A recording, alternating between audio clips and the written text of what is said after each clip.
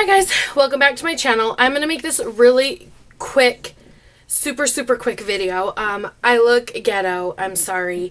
It has been horribly raining all day today, and I just got off work, and it is like, I don't even know where my phone is, but it is like almost 10 o'clock at night, like 10:15 o'clock at night, but I got this VoxBox today from Influenster, so I wanted to make this video super quick to let you guys know all about it.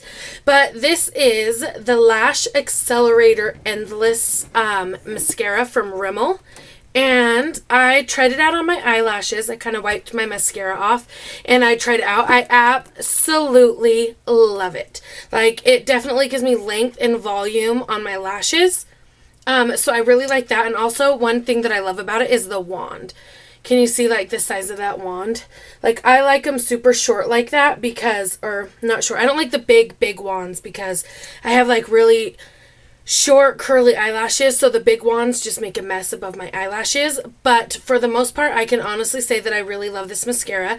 I'm going to do a more full-length depth in review on it, most likely, just because I want to see like the lasting power and the wearing power and stuff like that. But if you guys don't know what Influenster is, it's a free website. Anybody can sign up for it. And what you do, I'll leave the link down below, but what you do is you just review things and write your opinion on different products that you've tried.